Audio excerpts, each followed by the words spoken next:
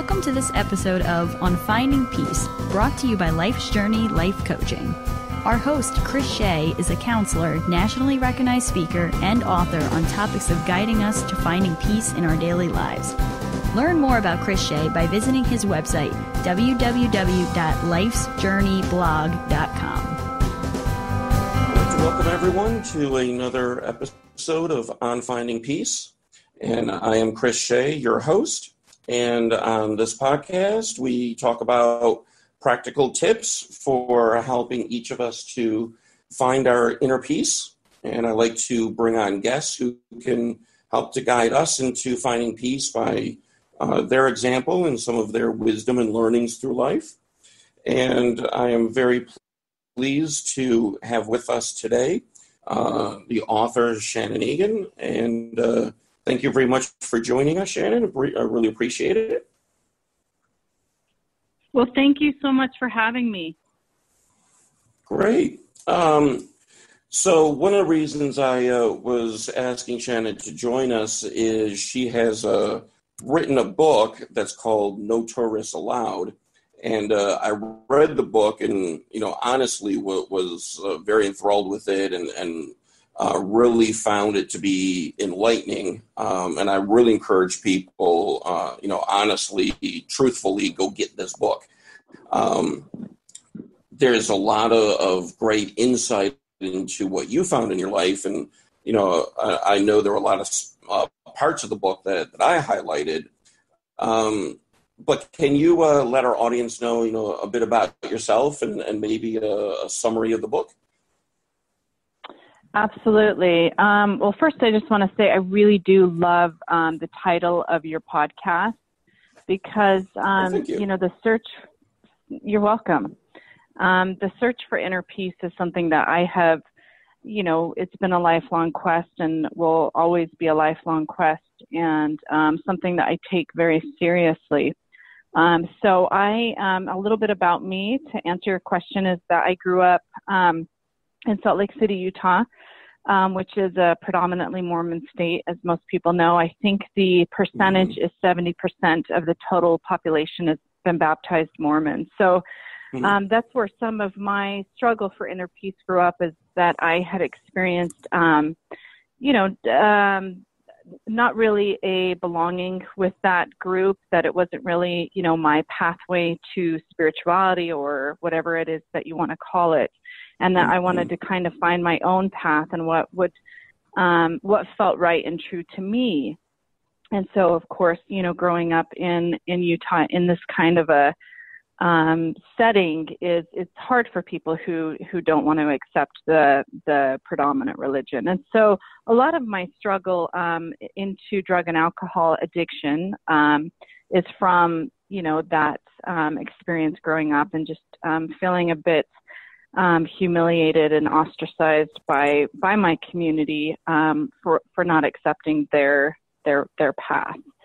And so that's why I wrote this book. I, as a young person, wanted to escape the Mormons, if you will. Excuse me.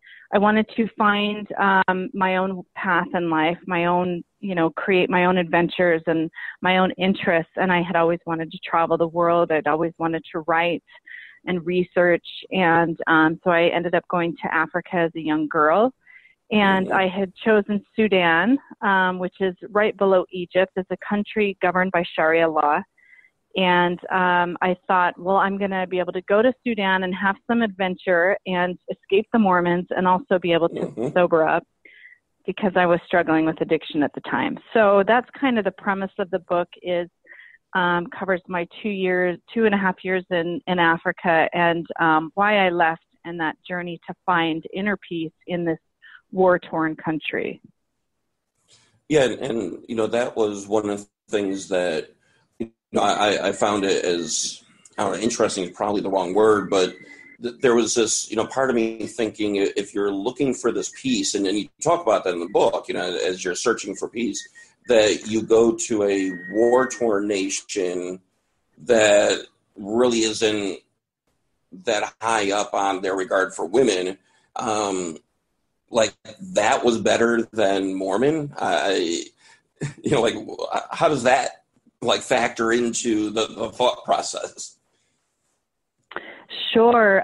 Well, I think if you can take into account being a naive 24-year-old who hadn't ever traveled outside the U.S., I mean, I think things are different reading on paper than actually experiencing them.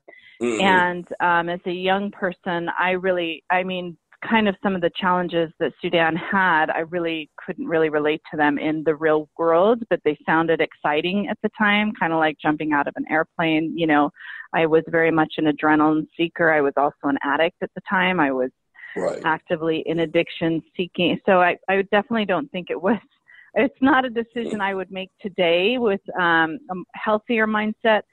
And then the other part of that is that I really felt that part of growing up in my family felt similar to a war zone because there was violence in the home. There was a lot of, disrespect for, at least from my experience, some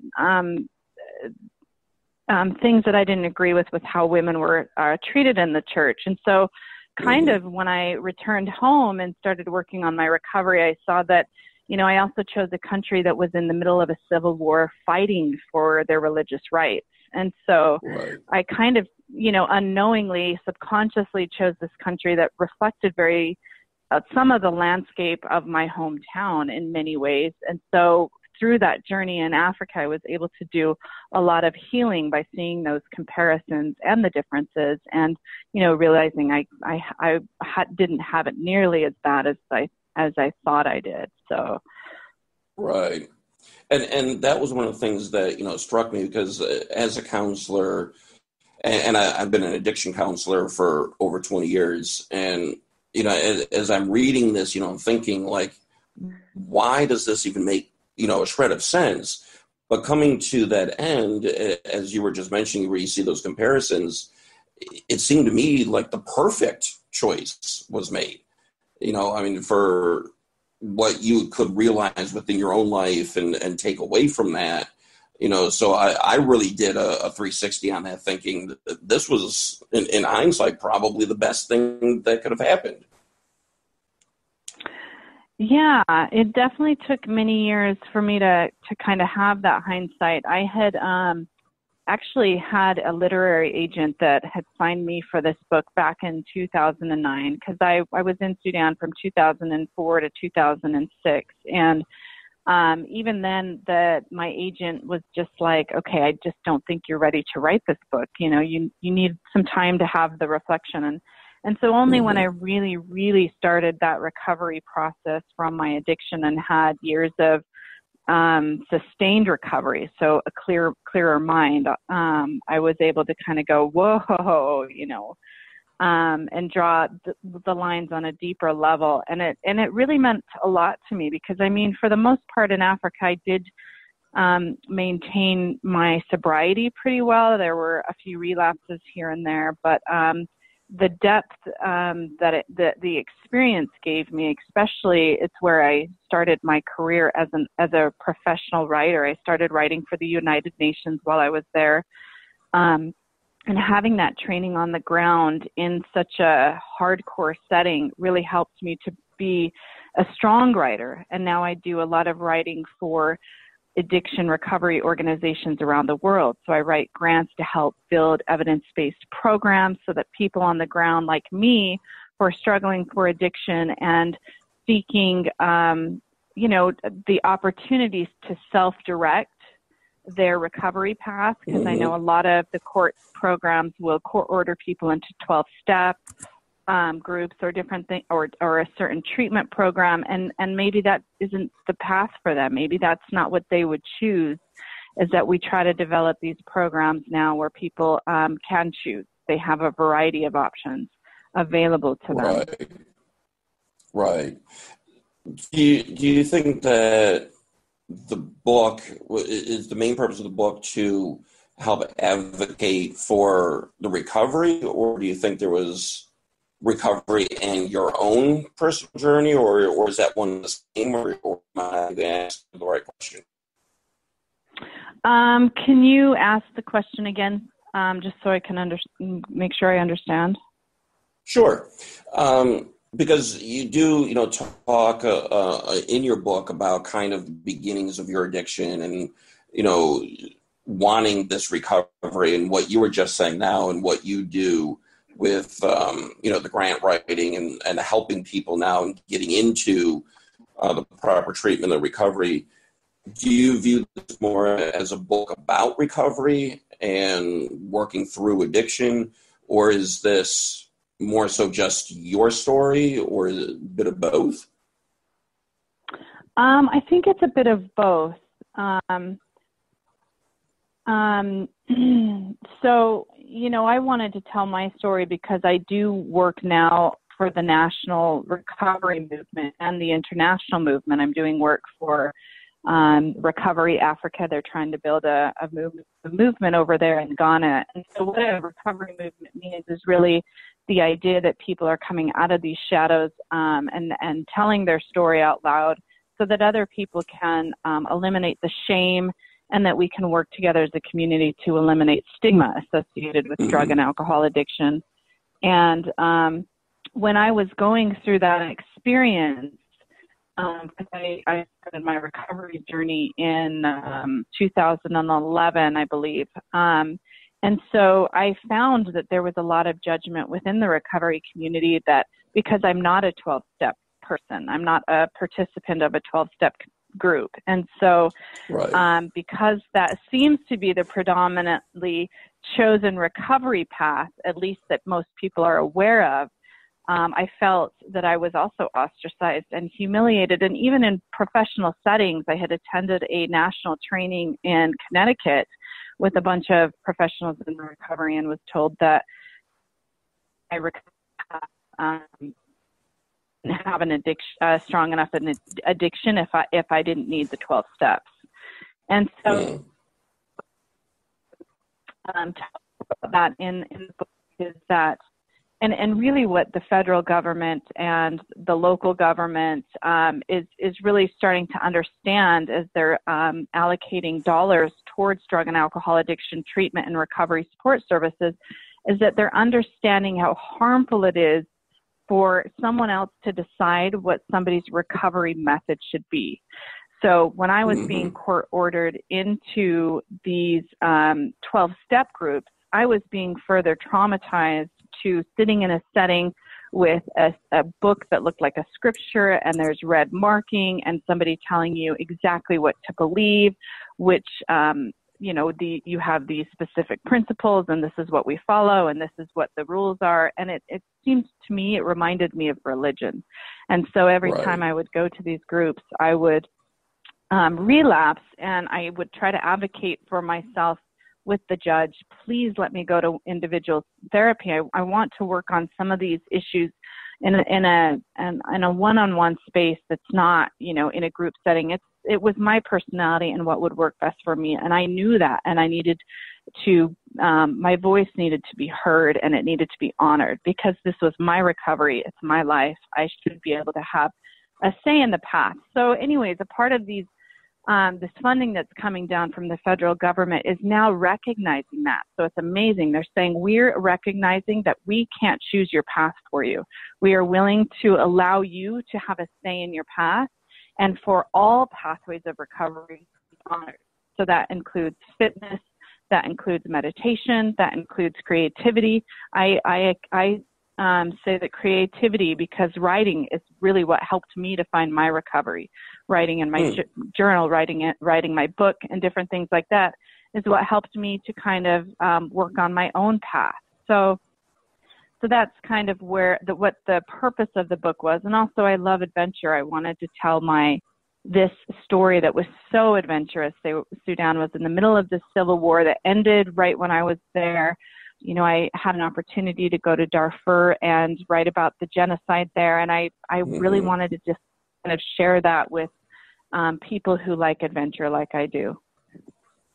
Yeah, and there was a ton of adventure there, and I there's that part of me as I'm reading the book thinking, and what isn't she telling us? And there must have been so much going on, and so many adventures that you went on, and things that you learned that you just can't get it all down. So But I like what you're saying in the sense of the 12 steps, because when I got into the field of addiction counseling, so much has changed in these, 20 some years. And this is one of the changes that I do like, is allowing people that flexibility to be treated as an individual, and not to say that I'm against, 12 step, but what I'm also saying is maybe 12 step isn't for everybody. And, I would have been kicked out of the field way back when, and there's still some now that, would cringe at hearing this. But, we treat people individually when it comes to practically any other illness. Why is this one so different? Right. Well, no, I like that point. And I think that, it's partially because the disease concept of it, addiction being a disease, and how looking at it from a biological standpoint, and what does it actually do to your body when somebody who has those genetics, how does it affect their body differently than it does somebody else? And so this is all sort of somewhat new and being embraced by a larger audience around the world. And so that's why I do think that we're so far behind in sort of how we deal with addiction. There's so many people who still think it's a moral failing, because we do such awful things when we're on drugs and alcohol, because it changes the chemical makeup of our body, where we physically are dependent on it to the point where we believe we will die without it.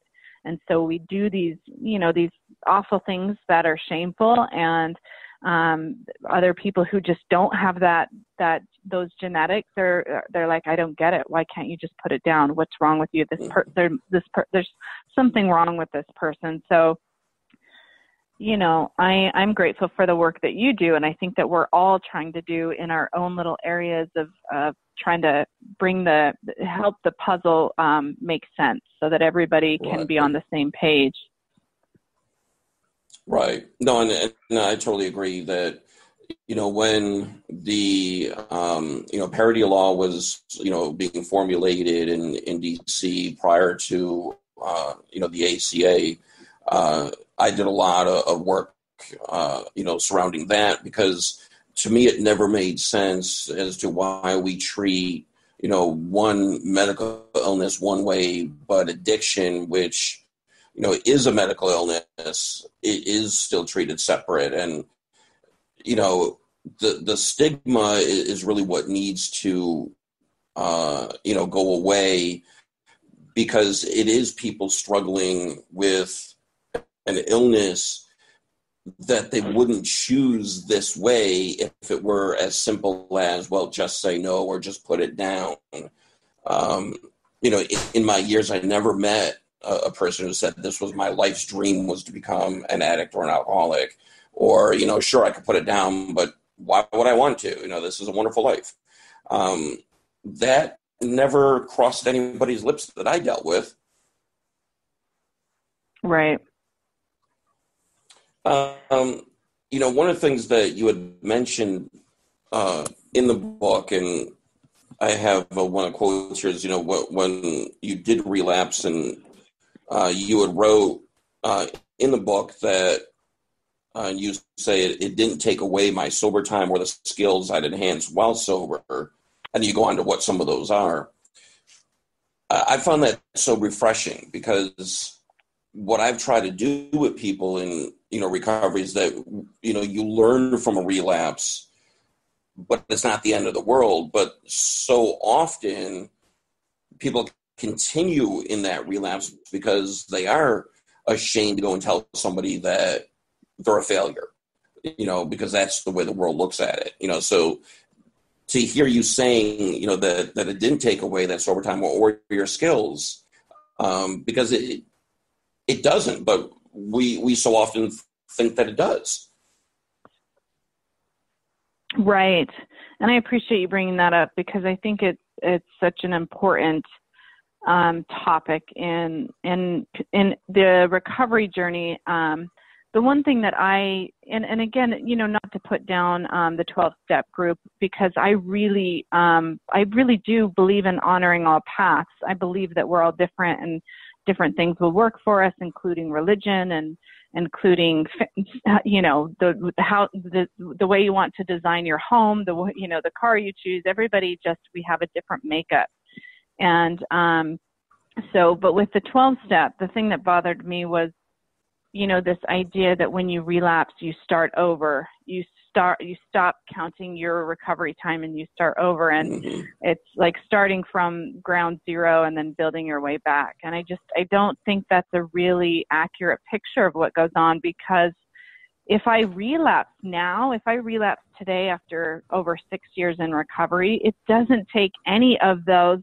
I mean, my brain will be so much healthier on this relapse than, because I have 6 years of continuous sobriety, meaning my thought patterns have improved. I've been able to rewire some of the, just the way my brain is set up. And my body will be physically better. So there's just a lot of things that are not true about going back to ground zero. And so, I think it's important for people to know that a relapse is okay. It's something you can pick yourself up from. And it's something that happens in our community. It happens all the time. And if we make it safe for people to say, hey, I relapsed yesterday, I would like to talk about it. And instead of being like, oh my gosh, you did that. That's, if we could just be a little bit more relaxed, like, well, I'm sorry that happened. I'm sure that was really upsetting, but it's okay. You're here today. You're talking about it. And so let's talk about your recovery time and your game plan and see if they need support, and then leave it at that. Starting from ground zero and giving a chip on day one. That's like, to me, I just think that would be humiliating for people. And I know a lot of people have said that is somewhat humiliating to go into a meeting and have to take a chip from day one when they had 9 years and had a relapse. So it's kind of just maybe what your preference is. Maybe some people are okay with that, and that's okay too. Right. And as you're saying, I'm not knocking the 12 steps at all, because it works, for many, many people. And, if that's what works for you, great.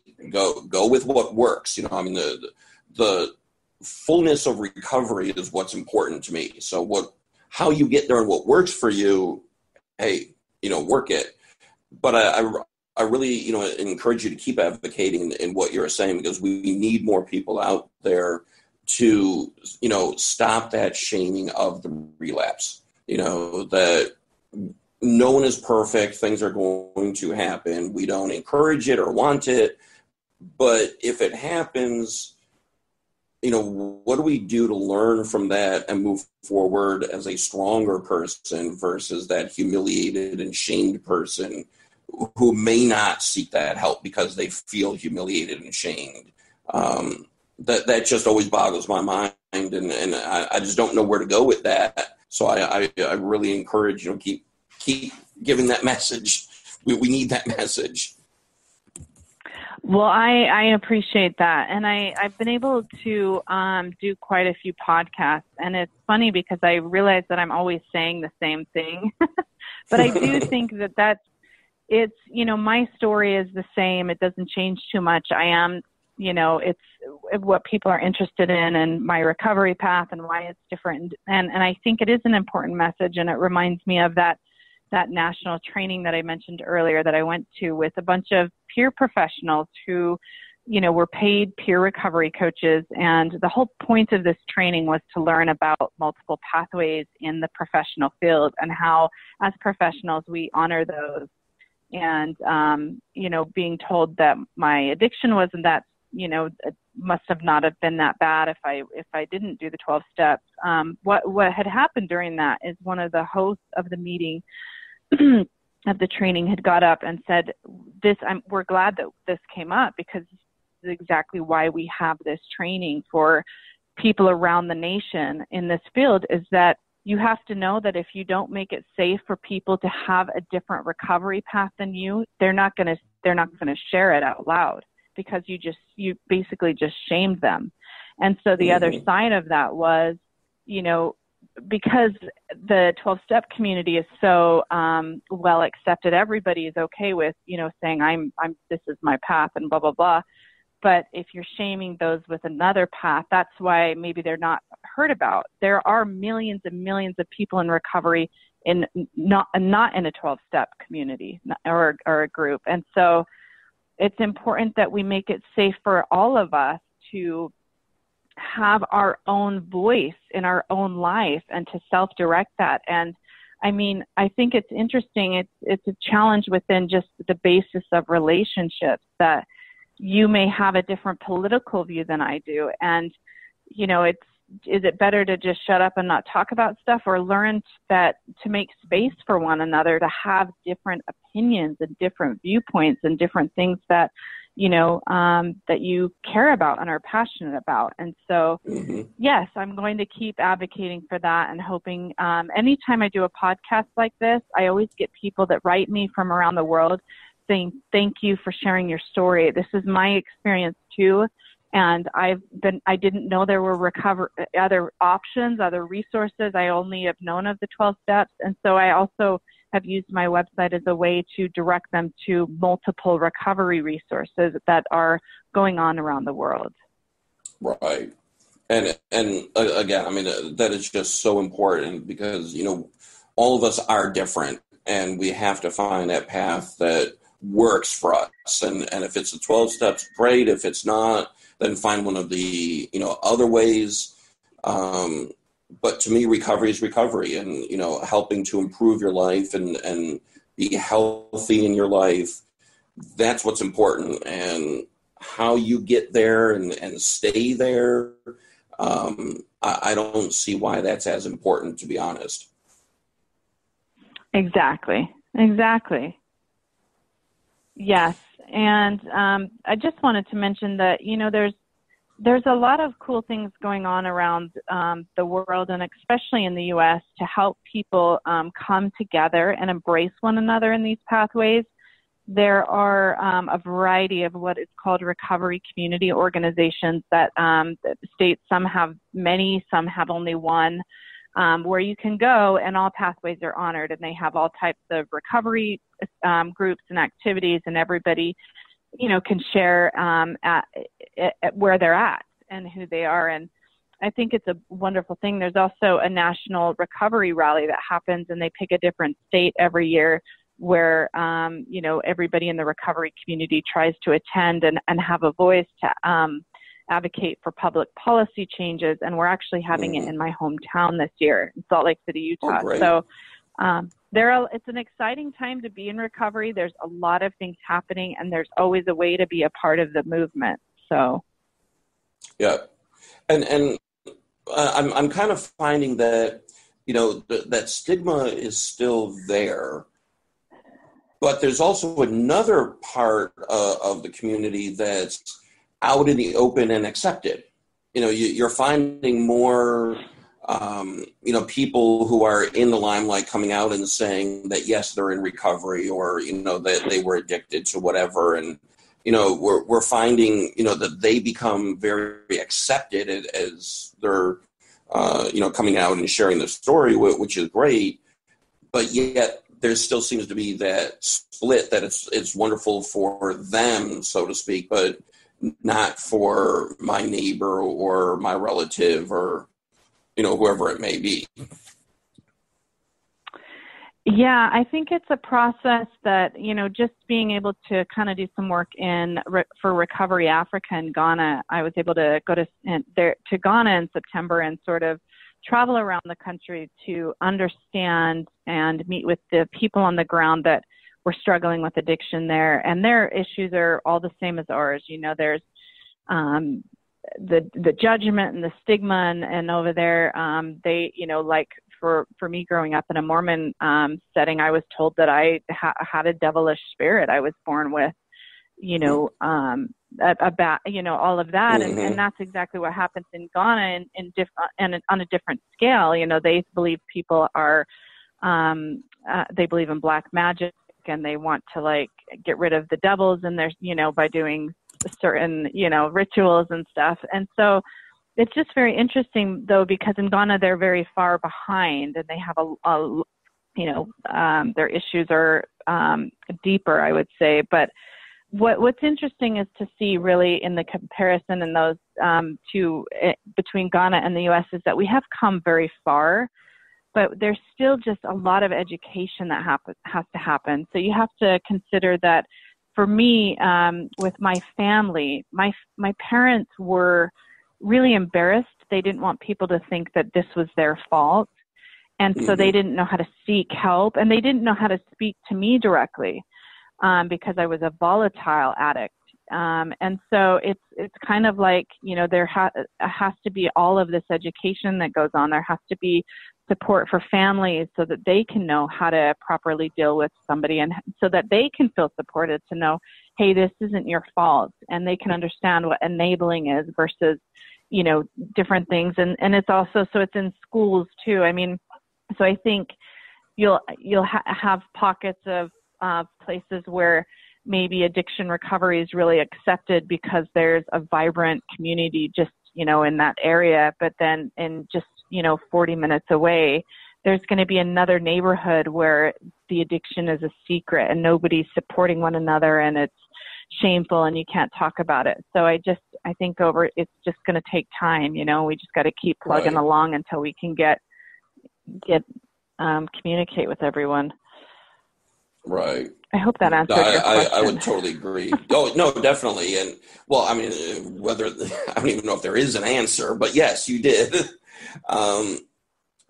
So, when you look at practically, if there was somebody listening to this podcast who, is kind of dealing with an addiction and maybe, off and on and not sure what to do, what would you say to maybe help somebody, who needs to get that help? And what are their kind of first things to do? I would say their first thing would be to know that they're not alone, and know that there are a ton of us that have been in that really dark place where it seems completely hopeless. I am somebody that has 3 DUIs. I'm a felon here in Utah. I was at, working for the UN in Africa and New York and had this book contract. And I thought that there was no way I could repair my life after falling into such a dark hole. I had worked as an exotic dancer. I had done all of these horrible things in my addiction that I didn't think was forgivable. And I didn't think that anybody would be able to say, wow, she has value. So if anybody's in that place, I want them to know that I've been there, and I know so many people who have, and they have value, and that you have value, and that everything can be overcome. It's a step-by-step process. And if you need support, reach out to somebody. And if you don't have somebody that you feel safe with, I would encourage you to go to my website, shannonegan.com, EGAN. There's a contact form on there. Send me a message. I'll figure out what area you're in. We can have a phone chat, because I guarantee you there's going to be some resources in your area that will probably fit the path that may work for you. Maybe you're into yoga, maybe meditation works, maybe you do want a 12-step group, and I'll help you find whatever you can around your area to so that you can feel supported on your path. So that's what I would say. And then the second thing I would say is to know that that you have something to contribute to the world, and that if you just keep plugging along, all the pieces are going to fall into place. So don't give up. And I really love that piece of, don't give up. It's, in reading your book, and again, I encourage, people to go and get that book. But, there are a lot of instances where it almost appeared, how do you get out of that? And to see that in the not giving up, and finding that inner strength, you're able to get to the point, where you are today, and being a worldwide advocate, for helping people, when you got to points where you did, but yet there is that hope, and I hope people can see that and notice that if you can do it, others can do it. In the sense that I would figure there's nothing, this is going to sound bad, sorry, but probably special about you necessarily, but you kept on with that hope, and that enabled you to do what you needed to do. Exactly. I completely agree. And I think that's important to say, that there isn't anything special about me. I am just, somebody that I'm just like every other person who struggled with addiction. I had a really hard, dark time when I was in my addiction, and nothing special about me, no special skills that helped me to overcome that. I only took it actually, it didn't even seem like when I was first in recovery that I could take it a day at a time. It seemed way too much. I could only take it a moment at a time, and I just kept breathing. I just kept trying to breathe, and I kept trying to write, because writing works for me, writing down my hopes and my dreams, and what if I did get out of my addiction?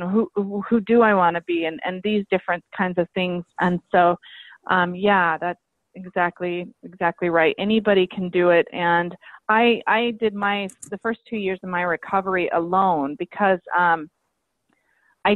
my family and we really kept it a secret. And so I would advocate for anybody to not do it on their own, because it's really hard to, you're isolated and stuff like that. So after 2 years in recovery, I broke my silence on Facebook and outed myself, because I felt that I was living this lie of this burden, and that anybody was going to find out. And so I needed to speak my truth, that this was my past, and this is who I am, and this is my history. And so I wouldn't recommend that. I would say, if you can, reach out to somebody to support you on your journey. Mm-hmm. Yeah, no, very true. And, finding that sense of community, that sense of belonging, is only going to help someone. It's like you say, if we can find people who are, who understand and get us, that makes a world of difference. And we are communal people, so, keeping that isolation keeps the shame, and probably is helping to keep the stigma going. Yes, it is. It is. And it's interesting, because I think the shame and the stigma is really in our mind more than anything. And then, I know that it's, people who are not addicts don't really understand, and they're like, well, I don't get it. This is crazy. But I think that because when we're in such a dark place and we do these awful things, and drugs really induce really negative self-perception, that none of it's real. It's all, it's all an illusion. And that when you're working on your recovery, and you have people who are like you working on recovery too, telling you, no, you have value. This is an illusion. This isn't the truth about you. They can help you slowly, tear apart the illusion, so that you can actually look at yourself in the mirror and see your worth. Right. Yeah, and that is so important, to not lose that sense of self, and that sense of worth, and, into who you are. As we're kind of coming to end of our time, is there anything that we haven't covered that you would want to get out there, a message that you would want the listeners to get from all of this? I think just that they're not alone, and that it's okay, and that they can overcome anything, and that there really are representatives in every single state that do this for a living. So they're representing their recovery community and making sure people get connected to resources. So if you want to Google recovery community organization and then your state next to it, I guarantee you'll be able to find a non-judgmental person that can help you on your path, and it will be completely anonymous. And just that you're not alone, and there are resources out there for you. That's an awesome message, and I hope people take heed of that who need that help, because the resources are there, and I can speak for that. I haven't been in an area where there weren't resources. The problem is they're not always readily known, so you do have to do a little bit of digging to find it, but resources are available to people. Yeah, you definitely sometimes. Yeah. So I know you already mentioned your website, but if you want to mention it again, and how best is it for people to get a hold of you, and where can we find your book? Sure. So my website is shannonegan.com, SHANNONEGAN. And my links to my book are on my website, but it's also available where books are sold. So Amazon, BarnesandNoble.com. My brain just went flat. But so anywhere where you can buy a book, you can get my book online. So and then and there's also my contact information on there. I would love to hear from anybody if they need support, if they have feedback on anything I've said today. I would love to hear it. So I really appreciate you having me on. Yeah.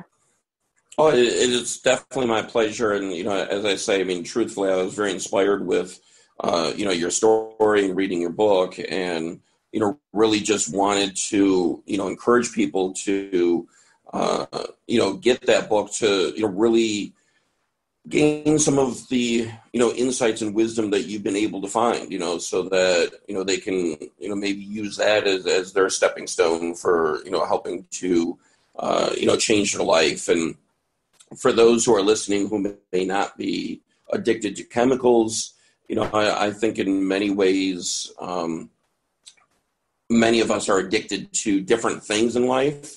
But your message really holds true, that we're not alone, we need community. And if we're not finding or feeling at peace, that there are people out there who can help to guide us to be able to find that peace. Right.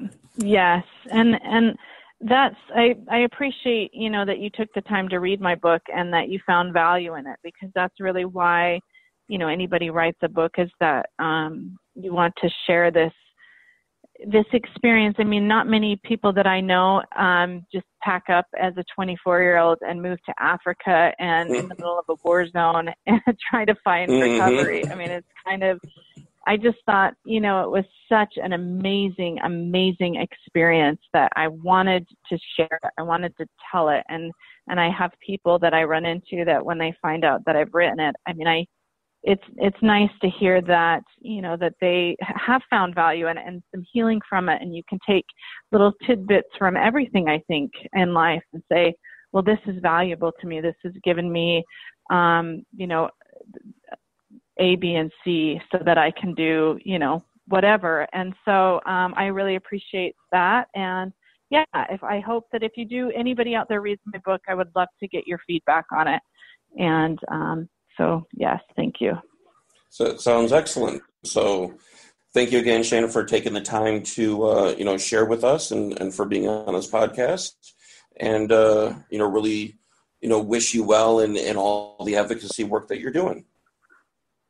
And same to you, Chris. Thank you for having me on and for all the work you're doing in the community and for inviting me. And let's stay in touch, okay?